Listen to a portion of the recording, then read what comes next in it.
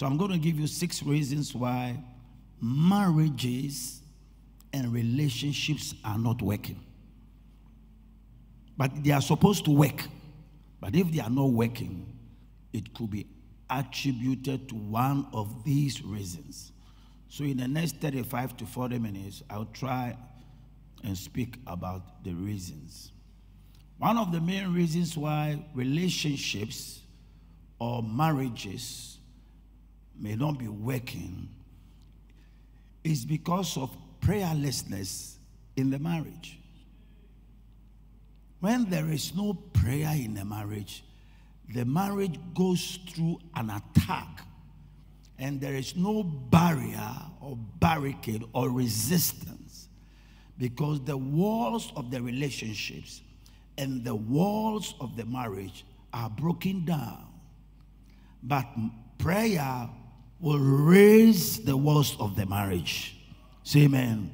I see you reintroducing prayer into your marriages one more time and into your relationships.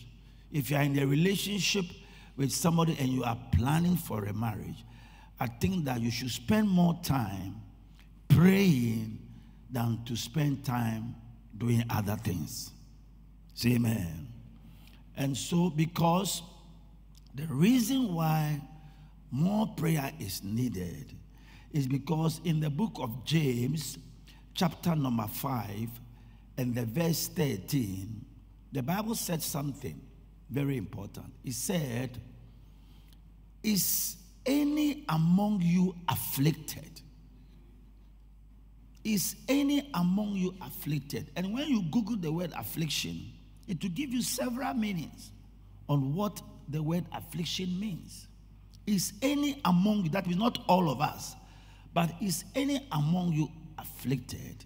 Then the same Bible prescribes a cure to the affliction. It said, let that person pray. It didn't say let that person go see a doctor or a therapist or a psychologist. Because sometimes when you are afflicted, which means when you are miserable, when you are depressed, when you are oppressed, when you are going through pain and suffering and challenges and nervous breakdown, or you are going through a certain emotional turbulence in your marriage, sometimes the tendency is for you to look for somebody to offload or to tell that person what you are going through.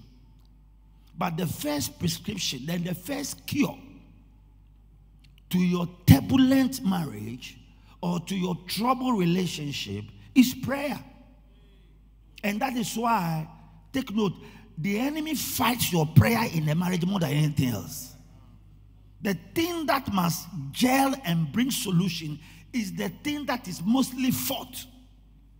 So you can see that anytime you resort in prayer, you find it very lazy or very challenging to go on even for just 10 minutes.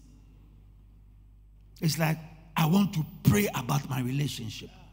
I want to pray about my marriage. And the prayer can only last for like 3 minutes.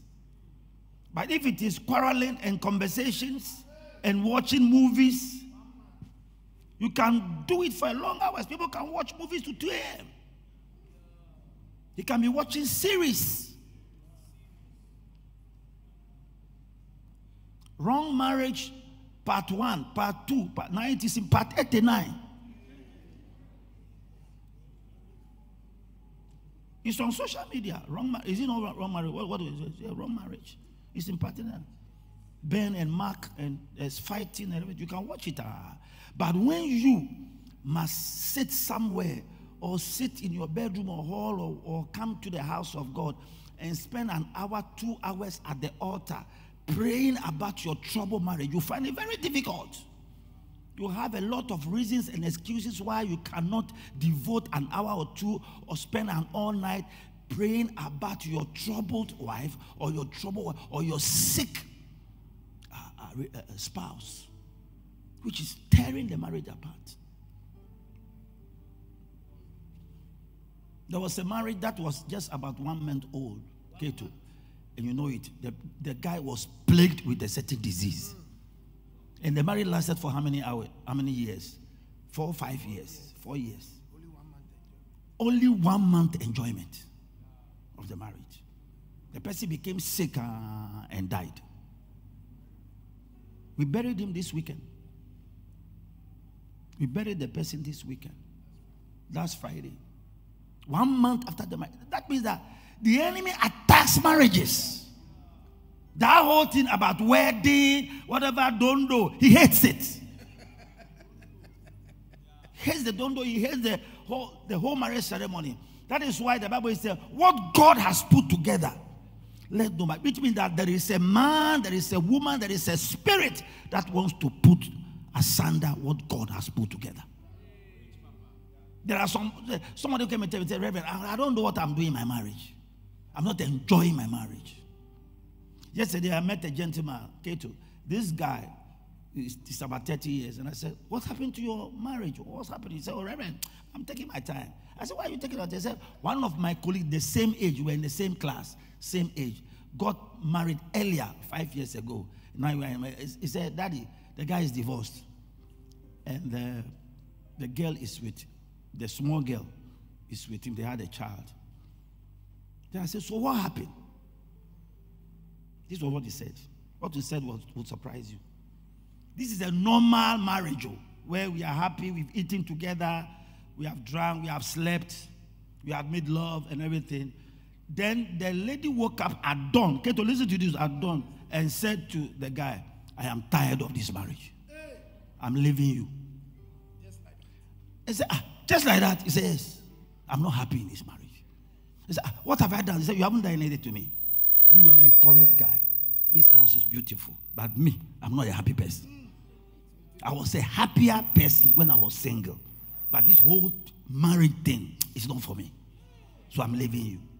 I was very shocked. This was the reason. Which means that the enemy has attacked his mind, her mind. Taking the joy out. Then I asked this, my son, who was telling me about this, his friend, that, was the guy abusive? He said, no. And the girl herself testified that this guy, he said, you are a correct person. You are not abusive. You don't insult me. You have never beaten me before. 5 years, we have a beautiful girl. But I am a problem.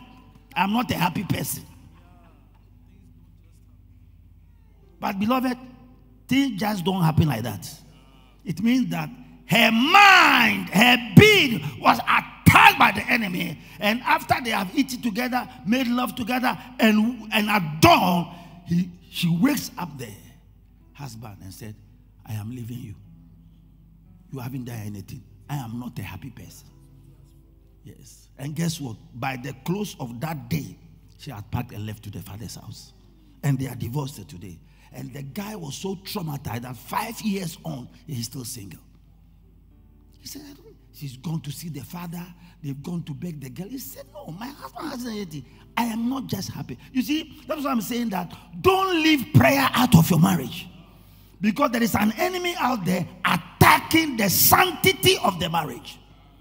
Attacking the joy of the marriage. Attacking the peace of the marriage. And attacking the mindset of one of the spouses. If you take marriage out of your relationship, if you take prayer out of your relationship, what you have is fightings and confusion.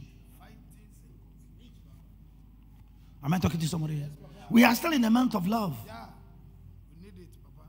And some people, guess what? Some people's love has dried up. There is no feeling of love in the marriage. No affection. No affection. No sex. No kissing. No holding of hands. No holding. No cuddling. No hugging. The marriage is as dry as the desert. No cuddling. No excitement.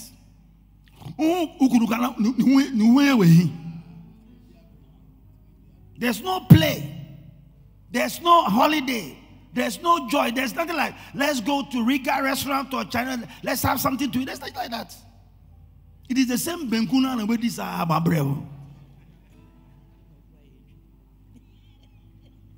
It means that something, am I talking to somebody here? Something is missing in the love relationship. And the only thing that can gel both of you together is the power of prayer. There is a saying, it's not biblical, but it's a saying that the family that prays together stays together. So if you are here and you are losing love for your spouse, and you are losing affection, and for the past 2 months you haven't met as husband and wife, and every day you are tired and you are snoring beside your spouse, it means something is going wrong. The marriage has been afflicted, and the cure for that affliction is prayer. The reason why some people are not clapping is because you haven't made up your mind to correct the mistake in the marriage through prayer. It's like you want it to be like that, so that one day your spouse will get up and say that, look, let's call it off. Let's call it a quit. Sometimes, look, you can easily be in a relationship and the feeling that you used to have for each other some years ago, no, that feeling is not there. If you look at the same girl you married, she's changed. She has become too skinny or too fat or too something. The hair is too short or too long and whatever. She's grown too dark or too fair or whatever. The guy you married has a big belly now. He's become bald or something. She's no more looking sexy and all that. You know that your mind is going to your old boyfriend that you left. The devil will just attack your mind to put asunder what God has put together, and to tell you who is single that don't enter marriage again. There are some people who are so traumatized in their marriage, they don't want to even hear about marriage. One of my daughters comes around and everything and said, "Oh, you've been divorced for the past 6 years. When are you going to get?" No, Daddy, I'm thinking of better things. Yeah, that's what they say. I'm thinking of better things, not marriage. He said, since that man left me, I have peace. He said, Daddy, I have peace. This is how she said it. I have peace. I don't want trouble again.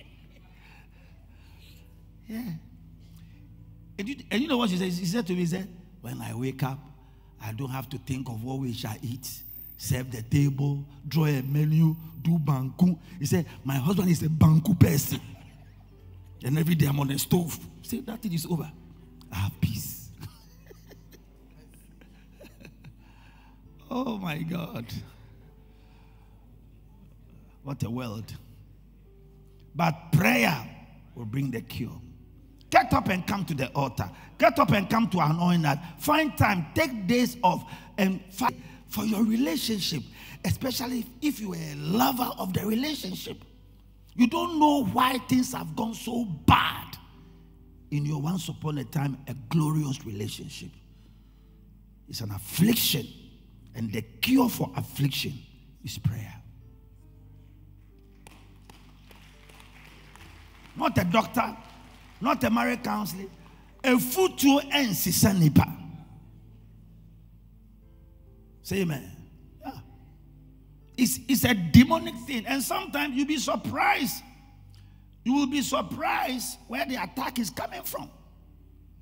It's coming from somebody or somewhere or something that has been admiring your relationship for a time, and out of jealousy are working behind the scenes to put asunder what God has put together. And the enemy has no choice than to manifest his nature. And his nature is to steal, to kill, and to destroy. But Jesus came to put it together. Hallelujah. And the Bible said in the verse 16, I love verse 16.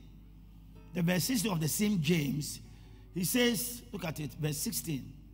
He says, confess your faults one to another and pray one for another that ye may be healed. It means that your relationship needs healing. And sometimes we confess our faults one to another and pray for one another that there may be healing. You are not married. You are not married. You are in a relationship. But the relationship is full of fightings and quarrelings. The relationship you are in, which is supposed to end at the altar, has come to the altar already. It means you are behaving like married couples. You are staying together, you are eating together, you are doing stuff together. When you haven't brought the relationship for us to bless it, and it is possible, it means that you are digging a wrong foundation for the marriage. Say amen. He said, keep the scripture there, please. Keep the scripture there. That it may be the effectual, fervent prayer of a righteous man availeth much, which means that a righteous man who is praying, your prayers are powerful and effective. That is why the enemy is preventing you from praying, because your prayers will avail much. So when you feel lazy to pray, you feel lazy to get up, you are feeling lazy for anything spiritual, you are feeling lazy. You are a woman, you are feeling lazy to pray. It's giving a foothold to the enemy. But I see cure coming into your home. This is the month of love. I pray that love is returning to your home. I say love is returning to your heart. God must give you love for your husband again. God must give you love for your wife again. That is going to make you complete. You are incomplete until you have love again. And don't pretend to be happy without love. You need it. It is part of what makes you who you are. To be loved, to love and to be loved. Say amen. So, the reason why sometimes your relationship is not working is because you are not investing a lot of prayer in the relationship. You don't join your hands together. You can't remember the last time you held your wife together in prayer. You don't remember the last time the family joined their hands. I'm not saying you should do it every day, but once in a while, hold each other's hand and pray intentionally. Pray for one another. Call the children. Me, when I was growing up, I never saw my father pray. I saw my mother pray, but I never saw my father, who is the head of our family. He has never called for a prayer meeting before. He's always drunk. And as a man in the family, God has made you the priest of the family. You are the priest. You must fulfill your priesthood ministry. And one of your priesthood ministry is to bring the family to the altar. Say amen. Are you here or you have gone somewhere? Yeah. Bring your family to the altar. You are also the king of the family. As a king, you have a domain. And you must make sure that nobody invades your domain. Somebody is after your pretty wife. The wife that you don't like, somebody is after her. You have no clue. Somebody is having sleepless nights over the wife you don't want to see.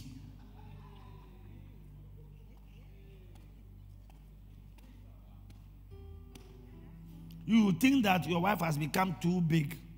Somebody likes the size. And it is because of purity, holiness in marriage. That is why your wife hasn't thrown herself into the arms of that man. Because the things that you are doing, not caring for her, not talking to her, not whatever, if she is moved by something, she will throw herself at the person whose arms are open. And no woman is ugly. There's no ugly woman. One day I saw on Facebook, they showed the face of a woman before and after. It's like light and darkness. It's called Beauty and the Beast.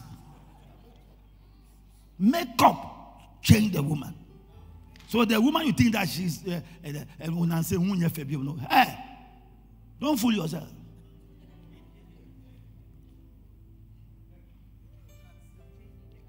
Let me tell you something. One lady in my church entered into some realms, and the big man in that realm was dying for her. Then I said, but this guy, I said, but this guy is old. He said, hey, Daddy, or permise baby. Then she said, "Na me kunu so ohumi o. Me kunu ohumi. Papa pay. This is a big man. I mean, he's a big pa. A woman. There's no ugly woman."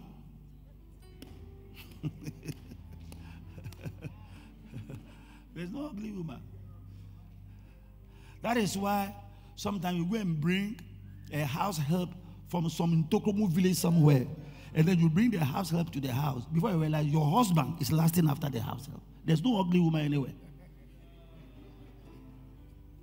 Because if you look at your husband, and you look at yourself, and you look at your house help, you are wondering what is in the house help that your husband is lasting after. There's no ugly woman anywhere.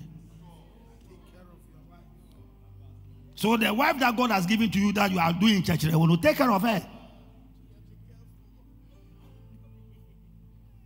Say amen. One day I saw one of my pastor's wife come to me. I said, "Why are you so gloomy like that?" He said, "I'm having." I said, "What problems are you having?" He said, "It's your son." I said, "What's wrong with my son?" He said, "He's not caring at all. It's not loving." I said, "Why? Are you not satisfying my son?" He said, "I'm doing everything. But he's so stiff, he's like a cassava in the house." So I asked myself, "Why are you like cassava in the house?" He said, "Daddy, what are you talking?" I said, "You always come to complain to me that you are like cassava, you are there, you are not affection and everything." Then I said to him, "There are people in your wife's office who are dying for your wife. And your wife is telling me that she feels like throwing herself at them." He said, "Daddy, I'll kill them." I said, "So do you have feelings for her?" He said, "Yes." Then show it. Demonstrate it. Let her feel that she is wanted. Don't assume. Assumption is the mother of all mess ups.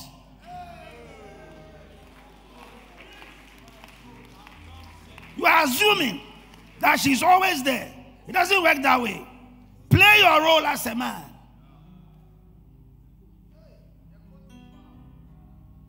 Hallelujah. Luke chapter 3, verse 21 and 22. Look at it. 21, 22. Now when all the people were baptized, it came to pass that Jesus also being baptized and praying, the heaven was open. And look at the next verse. I love the next verse. And the Holy Ghost descended in a bodily shape like a dove upon him, and a voice came from heaven, which said, "Thou my beloved Son, in thee I am well pleased."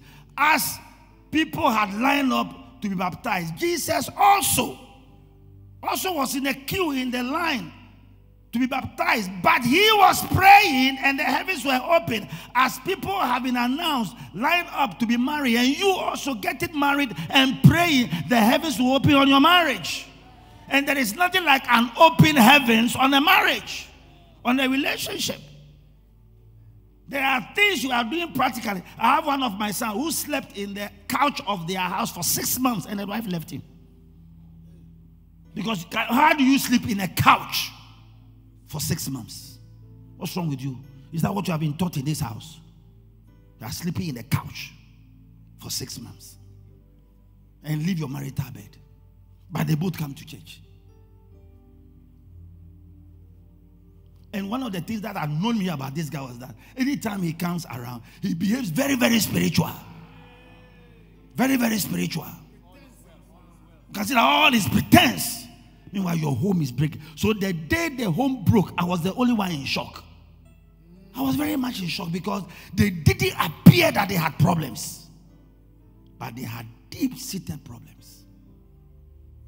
And the day I sat with them to hear them, I was flabbergasted. The problems they were having. Meanwhile, when they came around, they were all full of smiles.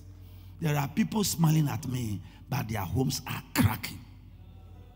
May God heal our homes, heal our marriages, heal our relationships.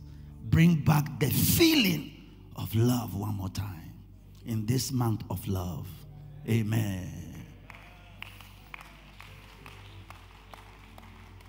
Are you clapping or you are not clapping?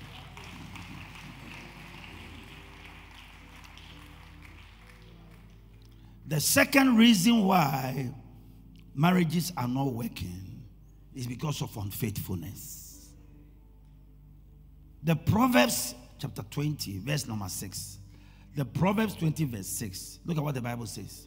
It says, most men will proclaim everyone his own goodness, but a faithful man who can find.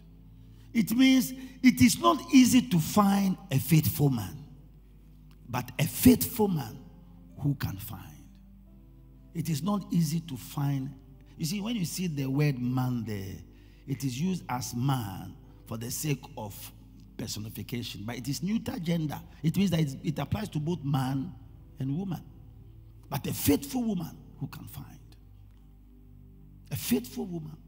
One of the things that I thank God for my life is I don't travel and I'm checking on where my wife is, who is she with. I don't do those things because otherwise it would have been very disastrous for me.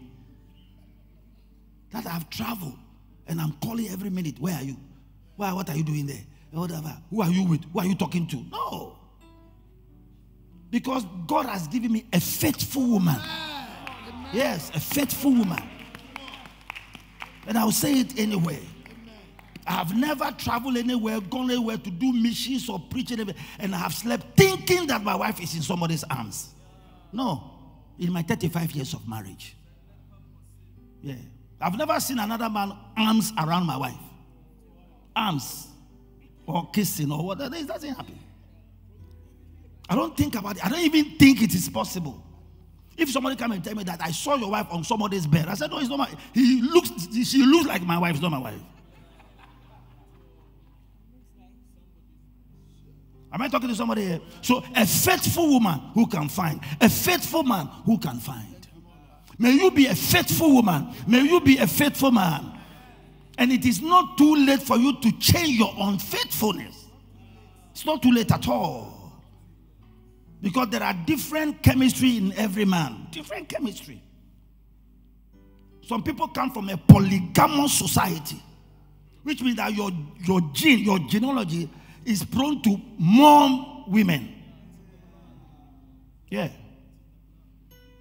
It's a gene problem. One lady came here one time to come and look for me, and he had 3 children. She had 3 children. So she called my name, and the way she called my name, I realized that this is a relative. Because when you are a relative, there's a way you call. So when she called me, I said, yeah, there's a way you mention the name that shows that you are from the house. So when she called, I said, yeah, how are you? Where are you? I mean, who are you? Then he said, I'm one of your, I don't know what that cousin wants. I said, how come? Give me the relation. He said, your grandfather married your grandmother. I said, yeah, I know that. I know my grandmother. He said, but your grandfather had other wives. And we are the children of your grandfather. I said, really? So you are how many? He said, we are 4. Then she mentioned all the 4. And all this time, I never knew that those people were not from my grandmother. Are you getting me? That means that my grandfather's other wives, these are, so my grandfather's other wife children, they are my what? I don't understand it. They are my auntie. Okay, they are my aunties. Yeah. And then she had 3 children. So she is coming to me to help her to look after them because her home broke, the husband walked out, and she's in crisis. That's the way she introduced herself to me. So you can see that in the gene, there is a spirit of polygamy in it. Because most of my uncles didn't stay with one woman. They had other women and other children. And we who were born as cousins, they had other women and other children. Can I tell you, they say it's a sickness. You are looking at me. You should check your genealogy. Check it. So you are prone to polygamy. You are prone to having more women. Yeah, you are prone to having more women. You have to work at it. My grandmother had 13 children. but with 4 men. My grandmother. And I never knew. So 3 is from one side, 4 the other. 4 different. And by the time my grandmother was dying, that's my mother's side. By the time she was dying, she had no man in her life, but her children. So when you come from a polygamous background, you have to continue to pray that you stay married to one woman. Because the thing in the gene, in the bloodline, will tell you that you are tired of this one, get another one. You are tired of this, get another. And sometimes tribal sentiments can kick in. Your tribe, they don't stay with one woman. That's why there are some families, they don't sign all this one man, one wife, one man, one wife. Yeah.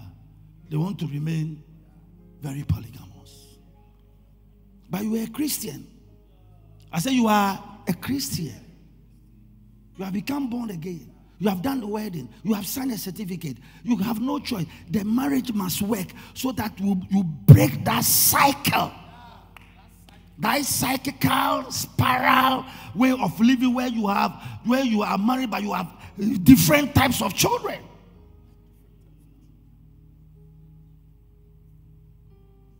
I've married one woman and I don't intend to have another woman to marry again. And the vow I made 35 years ago is till death do us part. So I'm on that time trajectory. Till death do us part. You are not leaving me, I'm not leaving you. Even I told my wife, if I find you in somebody's house, I'll come and fight that person and bring you back to their house. I'll come and fight that person and bring you back to their house. Whatever it is, let's talk about it. Yeah, where we belong. So that our children will grow with the mind that you don't break a home. Otherwise, we will not start a new generation. It will be a spiral, cyclical way that we must have more children, more wives, more husbands. Repeating the cycle. But there are some demonic cycles that must end. And you must end it. You must end it. As a young man, end it. Don't follow the foolishness of your father. The mistakes of your father.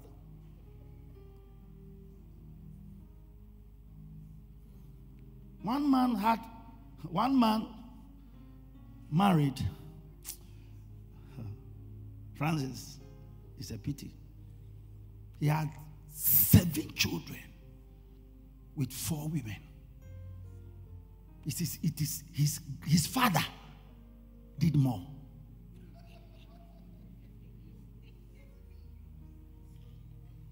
His father had more.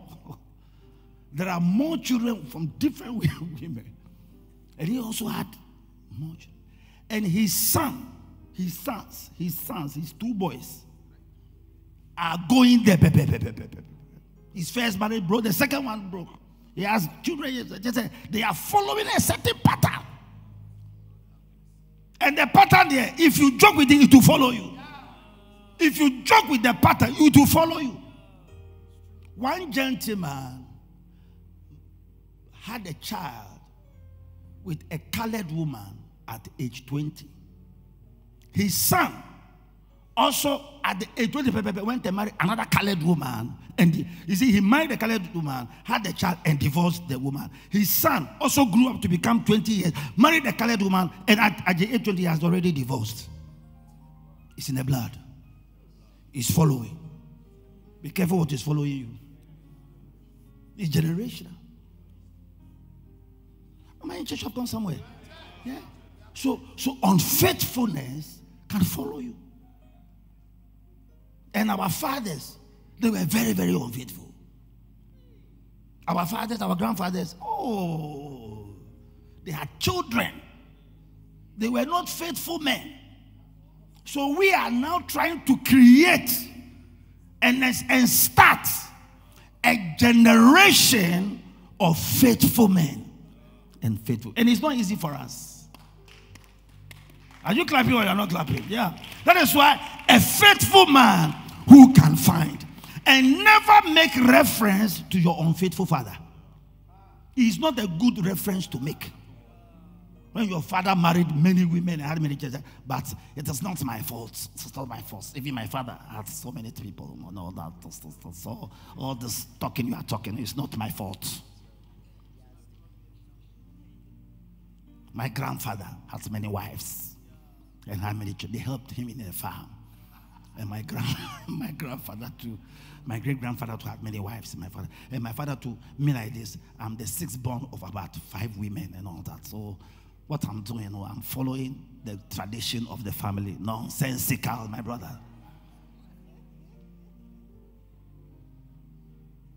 The standard of your father is not your standard. You are born again. You are a royal priesthood. You are a holy nation. You are a peculiar people. You have to do your best to break that cycle and then teach your children that when you make a vow, you stay within the vow. I'm not saying you are perfect. Nobody is perfect here. Nobody is perfect here. We are all learning by the day. We are all struggling to remain in by the day. I met one of my bishop, and he was my friend bishop. He said, Steve, how are you doing? I said, I'm fine. He said, how is Abba? I said, I'm fine. I said, how is your wife? He said, oh, we are fine. We are on it. It's a struggle. We are on it. I said, what do you mean? He said, oh, it's a struggle. Reverend Steve, it's a struggle. And I'm trying to be a faithful man. That's what it was. I said, I'm trying to be a faithful man. There's always unfaithfulness all over my place. May God help you to become a faithful man. 1 Corinthians chapter 4, 1-4. Look at what the Bible said. 1 Corinthians chapter 4, 1-4. Look at what the Bible. Let a man so account of us as of the ministers of Christ and stewards of the mysteries of God. Moreover, it is required in stewards that a man be found faithful. Or, moreover, it is required in marriage that a man be found faithful. Moreover, it is required in marriage that a woman be found faithful. And that word faithful means to be constant, to be loyal, to be accessible, to be dependable, to be trustworthy. That's what faithfulness means. To be faithful means to be dependable, to be loyal, to be accessible. You must be a man who is constant. You made a vow, stick to it. Is not easy to stick to vows. The moment you make a vow, something in you wants to break that vow. Am I talking to somebody here? To be dependable. And sometimes it's not easy. But your genuine effort is appreciated by God. That you want to be dependable. You must be accessible. You must be constant. There for the family, dependable. Your family must depend on you, and you must show yourself trustworthy. And beloved, forget about your past mistakes. His new wife to me. Yeah, it's my uncle. Introduced his new wife. So I said, uncle, so this is number what? Oh, number 3, just simple 3. Yeah. Simple 3. So to them, dear. 3 is minimum. You can go beyond 3.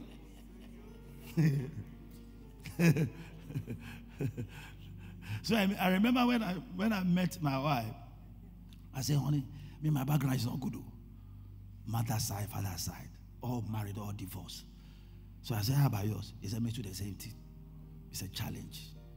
I said, you and I, we have to make up our mind.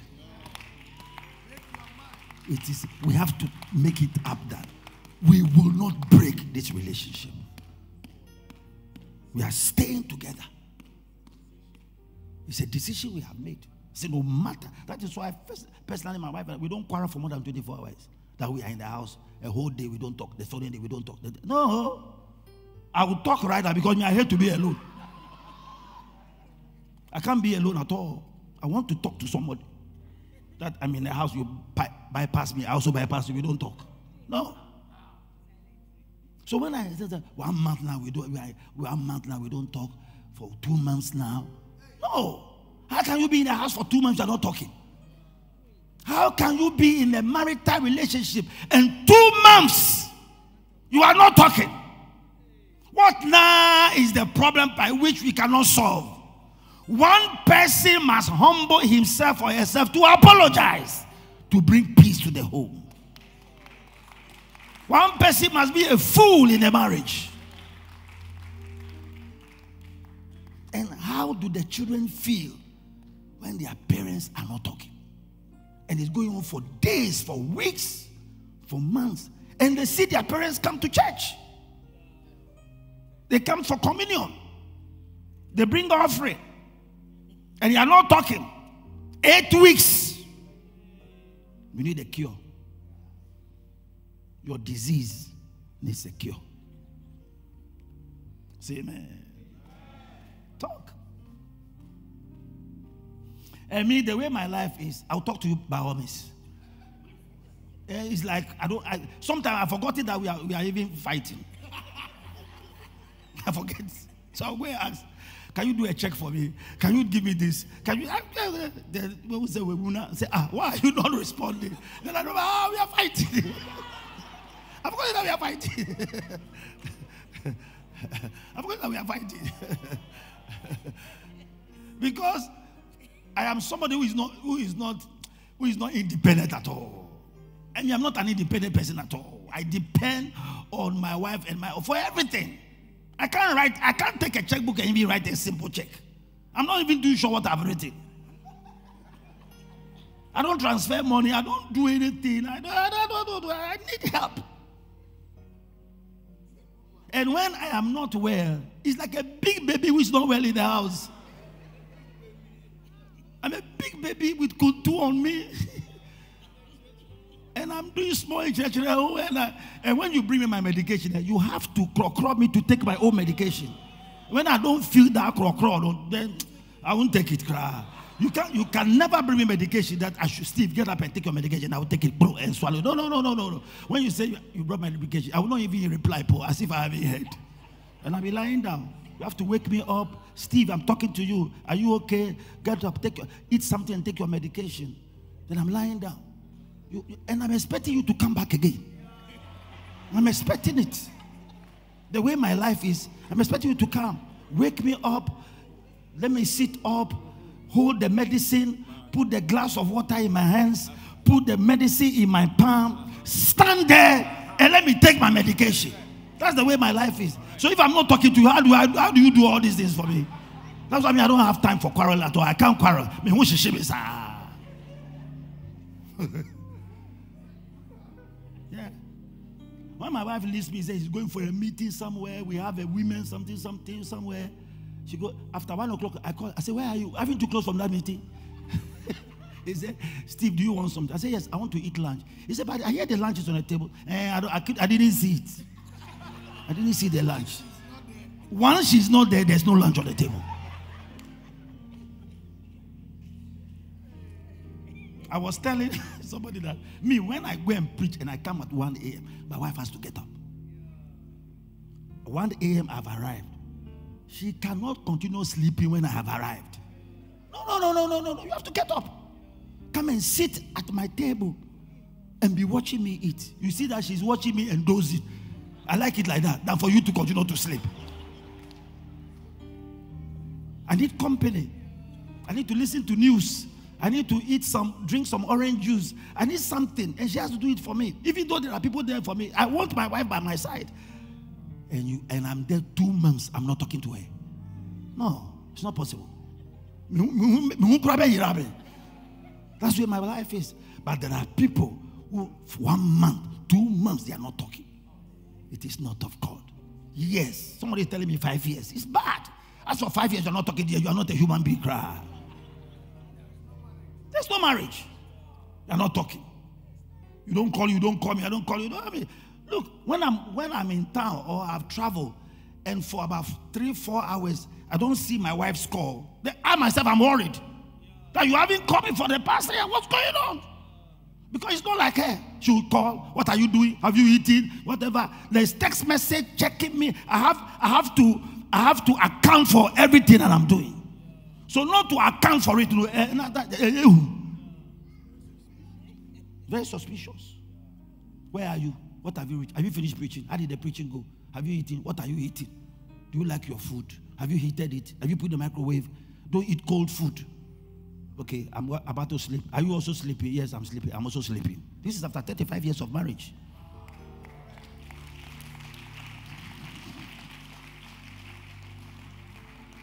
6 a.m., I get the first call. When I see the call, then I put the phone down. I'll continue to sleep because I'm not in the mood to talk.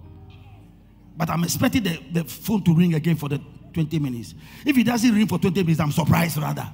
Because you have to call me again. I have to do in church room small before I pick the call.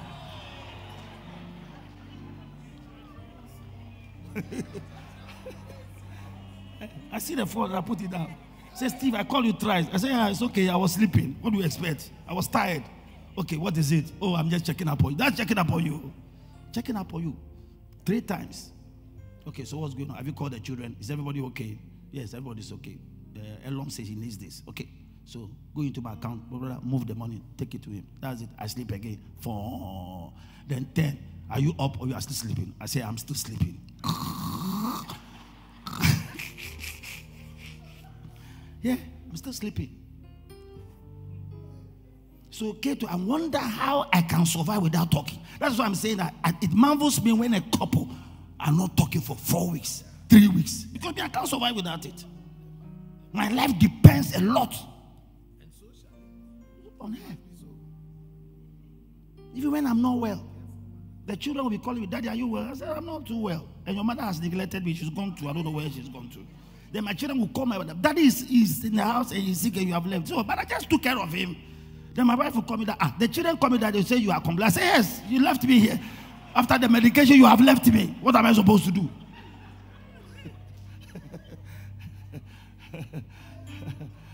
That's the way my life has been. And I can't help it. He said, personality is like that. The twins of the same gene. Sanity is like that. I'm not living in sanity, but it's also like that. Are you there or not there? A faithful man who can find. May you be faithful. The Bible said in the book of Daniel chapter 6 verse 4. Daniel chapter 6 verse 4. What does the Bible say?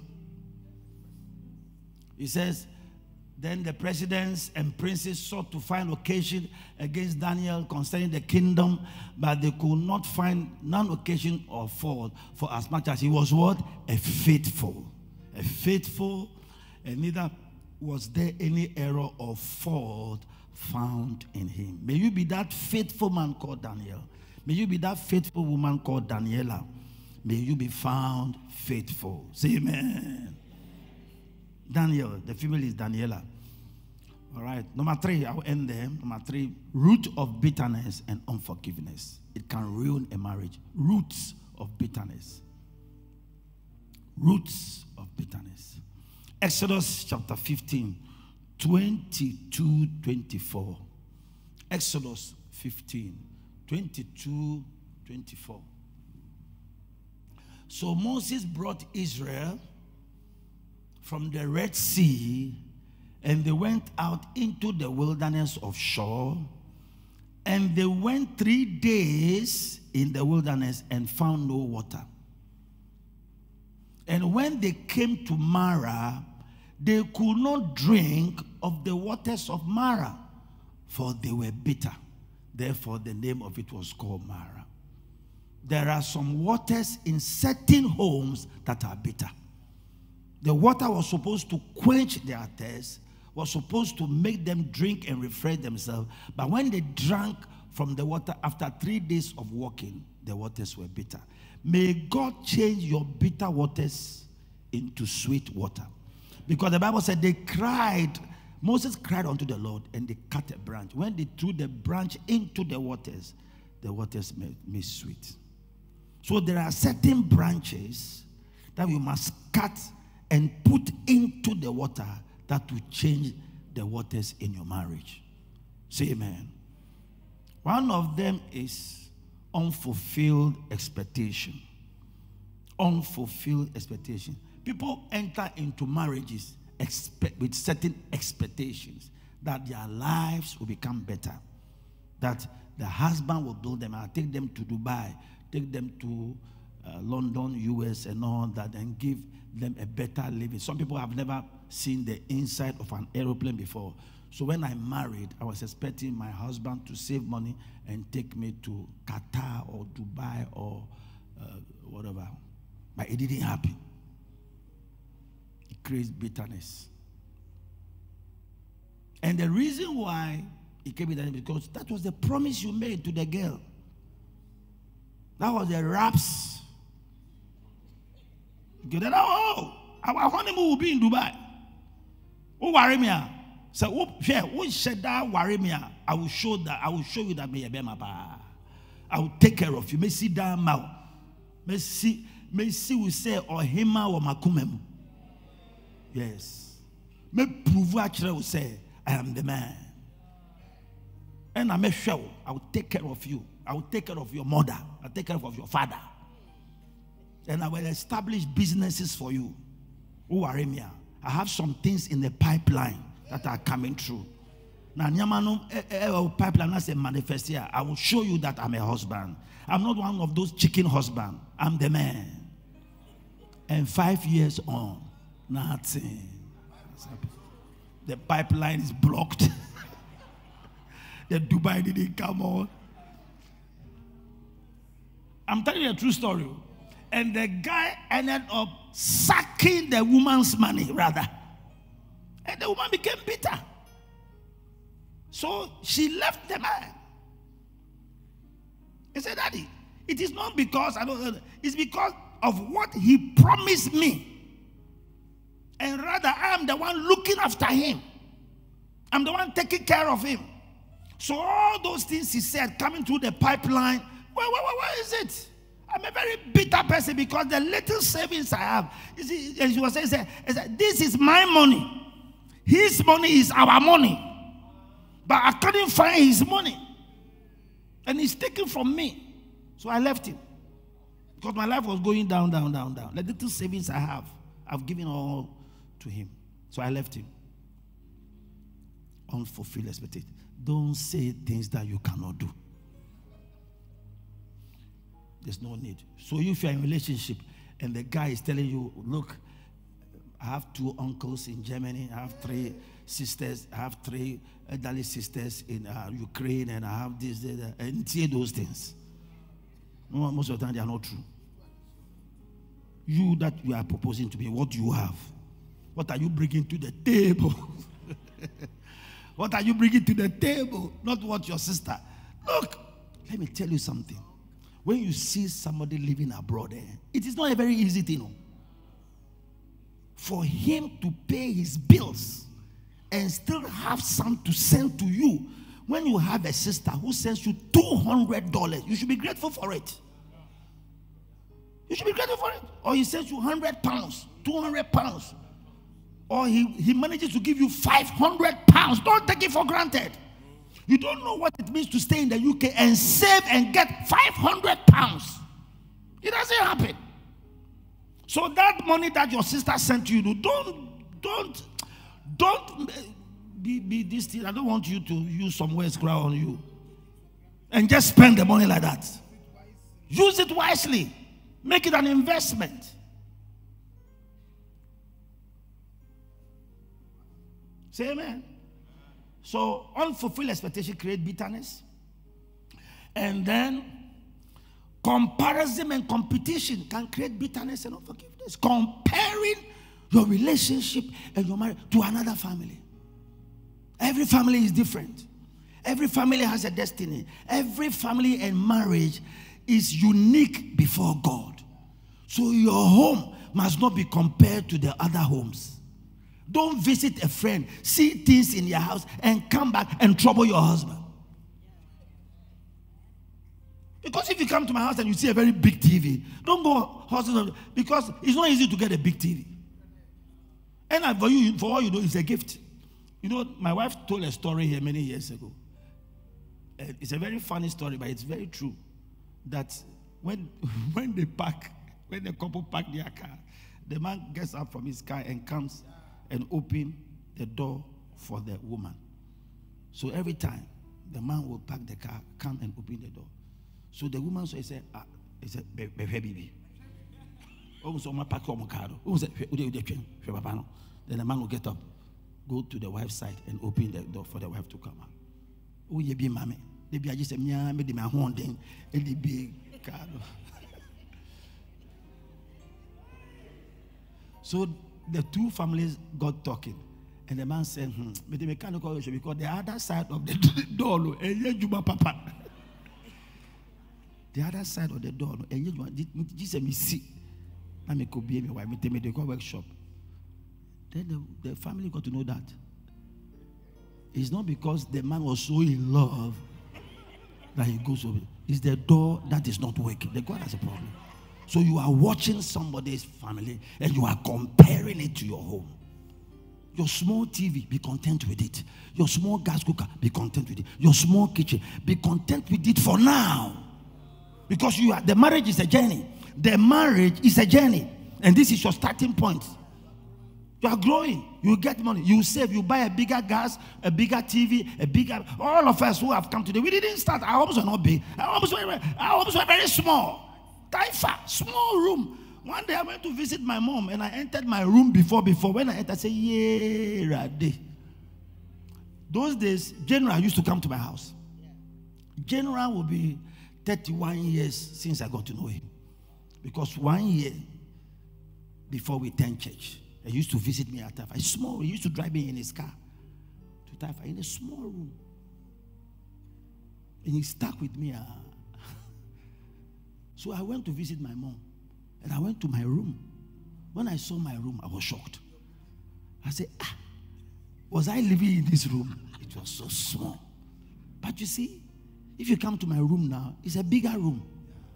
With a bigger TV. With a bigger bed. With space for me to play football. From cooler to fridge. So you don't compare two homes. There's no comparison. There's no competition. Your marriage is not on a race. Your marriage is not on trial. Your marriage is not under a marking scheme.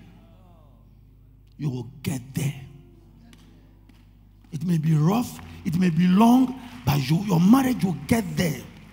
You are not in competition with the Joneses. They go on holidays and come. You go to Widiba and come. You are happy, go to Widiba. What is the Widiba crowd? Is there anything in Widiba? Yeah, beach. Yeah, go walk there. Cape Coast. Yeah, just go and walk around. Let your children swim at the whatever. You two, you have got to take pictures. Take pictures with your phone. Hello, we are here. Nobody know it is Widiba Beach. It could be Florida. It's your beginning. Though my beginning may be small, but my end shall be greatly increased. No competition, no comparison. Say amen. No violence. There should be no violence in your home. Emotional violence, physical violence, torture, depression, oppression, suppressing your spouse. It can affect the sweetness of the marriage. Disrespect. Anytime you hear people talk on social media, 3 things a man needs. 3 things a man needs. A man needs his food. A man needs his respect. A man needs his sex. So is there only the man who makes the marriage? It is not the man who makes the marriage. It takes 2 to tango. So the woman also needs respect. It's mutual. I respect you, you respect me. The Bible says that submitting ourselves one to another. Ephesians 5:12. Submitting to ourselves one to another. So when I hear people on social media, a man there, he needs his food, he needs his respect. What about a woman too? She also needs respect. She also needs her food. She's also a sexual person. She also needs sex. That is why I don't like men who for months they don't sleep with their wives. For weeks, for months, you don't have sex with your wife. So who are you having sex with? Are you a stone? God didn't wire men like that. You are staying for 3 months. Are you an imbecile? Are you impotent? Go get medicine. There are a lot of medicines around. Make love to the woman. Love her. Cuddle her. Have sex with her. Kiss her. She also has needs. Oh, are you there? Yeah. She also has things. So sometimes we tilt all the things to the men, and the man, a man. Is the man the only human being in the family? There's also a woman there who needs emotional affection. Who needs, sometimes when you put your hands around your wife and you draw closer to her, you don't know what it does to her. Close her, kiss her, rub your hand on her hair, hold her waist tight, smooch her. You are saying, hey, you used to smooch girls. Yeah. Your own wife. Drink from your own system. When you are in a relationship, it's very easy. Hey, what am I? 5 minutes, okay. I don't want to be told I'm the one coming to spoil the timings of this house. Say amen. You need it. We also have to eliminate suffering in a marriage. Don't see your husband or your spouse suffer. Try and alleviate the suffering. People are bitter and unforgiving because of suffering. Some people don't care. They have no care. The woman is struggling, looking after the children and bathing the children, taking them to school, and the man doesn't care. It's a very bad thing. It can create unforgiveness and bitterness. Thank you. Thank you is a very important thing in a marriage. Thank you. I was telling the first service that a beautiful marriage in this church broke because of lack of thank you. No appreciation. The woman, when they married here, the woman got pregnant 1 month after the marriage, suffered. She had a very difficult pregnancy, and she delivered a baby boy first. And the man came and carried the boy, whatever, and then she delivered a second child. And the woman was very, very bitter. She came to her and said, Reverend Steve, I said, yeah, you and Mama Jane, I want to thank you for blessing my marriage, but I'm leaving my husband. I said, why are you leaving him? He didn't say thank you to me. I delivered 2 children. He didn't say thank you. He didn't do outdooring. He didn't do a big ceremony so that I can bring my friends. For him to stand in public to appreciate me. Because he didn't do that, I'm leaving him. And guess what? He left him. And the man went ahead and married another woman. And the woman also left him. And married another woman. The woman also left him. So the guy is single as I talk to you now. He's single. Because he doesn't know how to say thank you. They don't need it. If the women want you to appreciate the fact that I have been running this house while you are at work. So a little appreciation will help me. I was telling the first service people how a couple of days ago my wife woke me up at 3 a.m. And I find it very weird. She was shaking me at 3 a.m. She shook me and shook me again. So I said, honey, what is it? He said, well, on behalf of the children and on my own behalf, I want to say thank you. I said, for what? Because that day, I had taken them out. I said, everybody, enter the shop. Take what you want and bring it. I'm waiting here to pay for you. So everybody took gifts in the shop. And I paid for it. And she herself, she loaded her truck.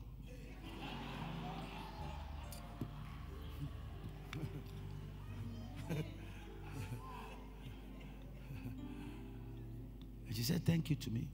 You see, it is my duty as a husband and a father to provide for my children. So she didn't have to wake me up to say thank you. But that act, it moved me. It triggered something. It did something to me as a man. Then I told my wife, it's the beginning, you see more. So thank you triggers something.